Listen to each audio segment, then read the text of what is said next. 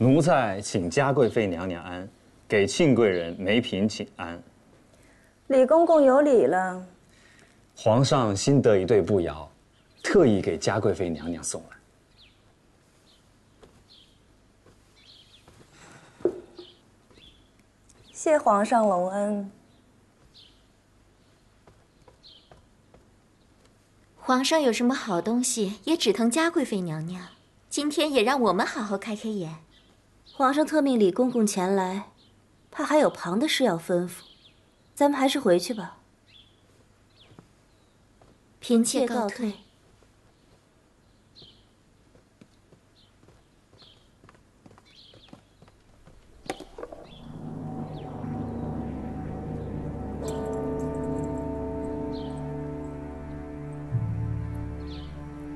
李公公，这仿佛是红玉髓，和玛瑙很像，若不细看，极难分辨。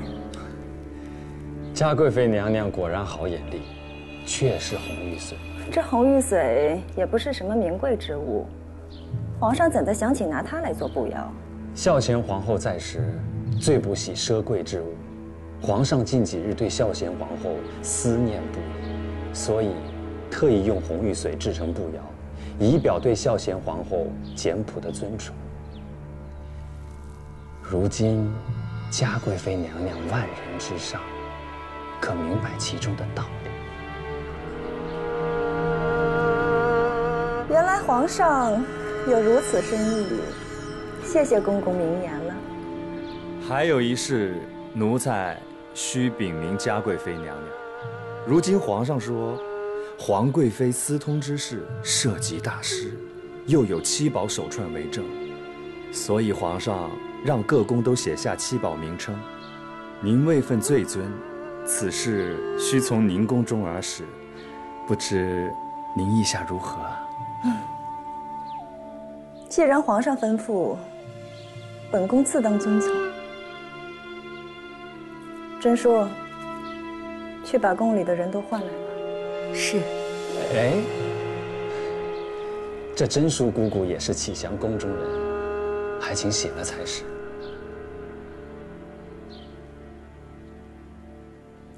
真叔是我母族人，不识中原文字，我看便罢了吧。这个奴才可做不了主，还请嘉贵妃娘娘去问了皇上才是。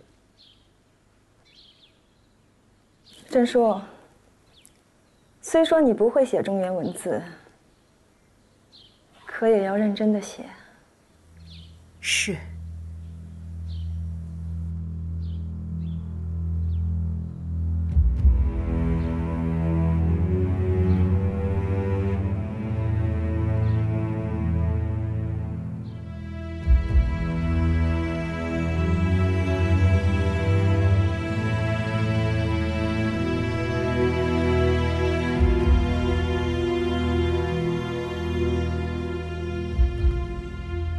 都写仔细了啊！写完右手，还要用左手写。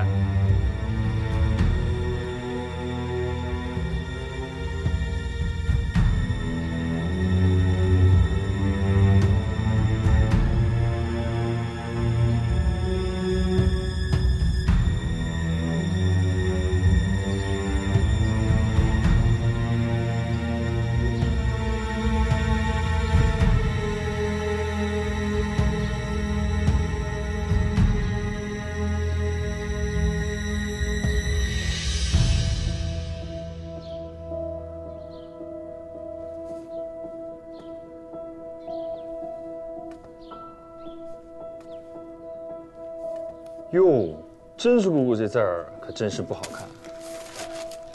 得嘞，这字儿啊，得让皇上教教。哎，李公公，我这字儿这么难看，就不必给皇上过目了吧？这字儿难看也得有个边儿啊！啊，真是姑姑，跟我们走一趟吧，带走。珠儿，珠儿，好好的，你叫嘉贵妃娘娘干什么？别惊着她的胎气。走吧。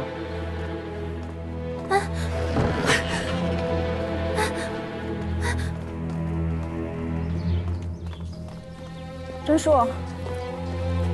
站住！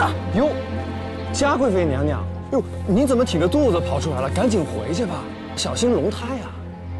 李玉，你好大的胆子啊！为什么要带走真书？啊，皇上有句交代，奴才浑忘。皇上说，谁的字儿要写的最别扭，也得带过去瞧瞧。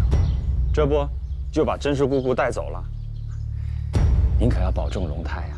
啊，甄氏姑姑，走吧。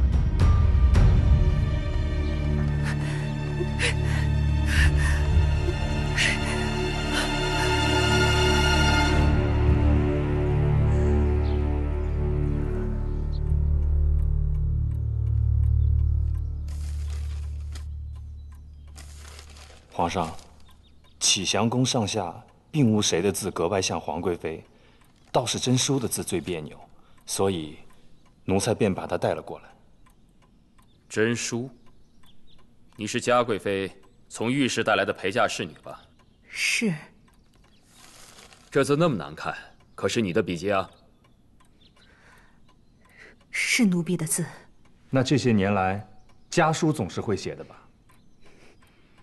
许是许久未写，有些生疏了。生疏。皇上，奴才派人在甄叔的住处搜出一封未写完的家书，字迹完全不一样，请皇上过目。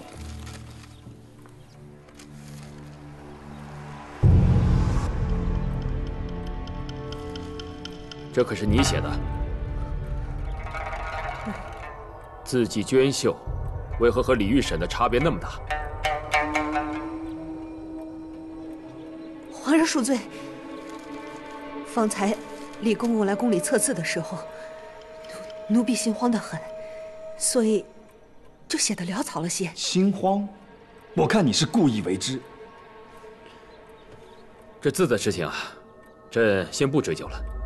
李玉啊，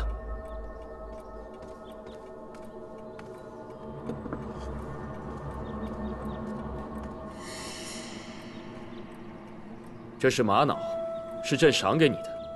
你选个好的带回去，穿成链子戴着，也算是犒赏你这么多年伺候嘉贵妃的辛劳。奴婢多谢皇上赏赐。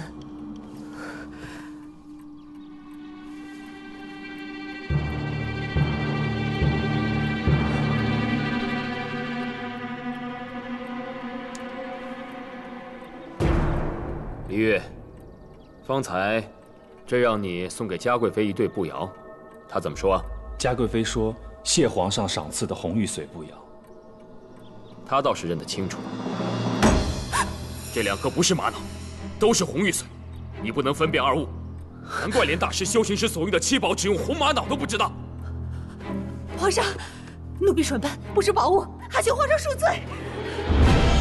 李玉，将真书送去慎刑司换锁心出来，告诉慎刑司，对真书哪里都可以用刑，唯独不能上了手，直到他可以写出和皇贵妃一样的字迹来。奴才这就去，带走。皇上，奴婢冤枉了！皇上，奴婢冤枉了！皇上。李玉啊，你好生的送锁心出来，让最好的太医给他瞧瞧。这明日啊，就是中秋了。你去翊坤宫告诉皇贵妃，朕等着她主持中秋家宴。奴才明白。